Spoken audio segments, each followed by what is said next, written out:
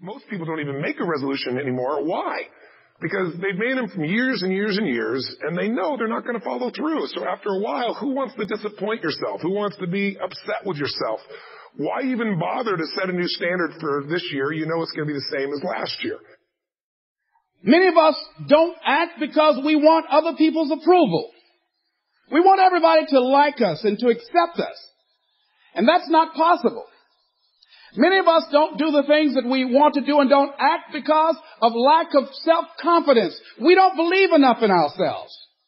There's no denying that inside of you, the only thing that's going to make you happy in the year ahead and the decades ahead is going to be having you have an experience where on a regular basis, you feel like your life is making progress. So it's got to be a vision that's compelling. Something that you know it's going to be a gift to make sure that it happens. If you want to do anything worthwhile in life, you've got to be hungry. And so I started working to develop myself. He said, I want you to practice every day being a disc jockey. I said, but I don't have any job now. He said, it doesn't matter. He said that it's better to be prepared for an opportunity and not have one than to have an opportunity and not be prepared. No excuse that if you decided that you're going to do this, if it becomes hard, then do it hard. If it's difficult, so what? Beginning of the year, we have this tradition, but it goes beyond tradition. It's something inside of us that makes us want to make things better.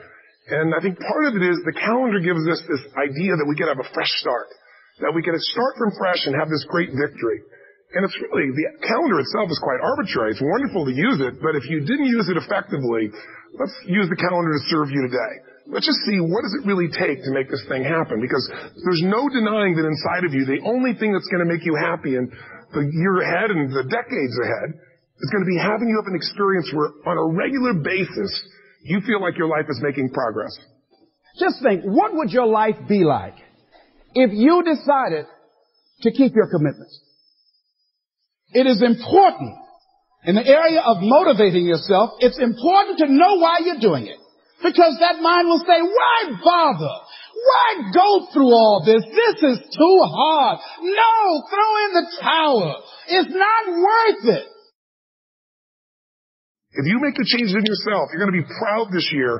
And no amount of money or accolades from other people can mirror the feeling of being proud of knowing you've taken back control of your life or you've taken a great life to another level.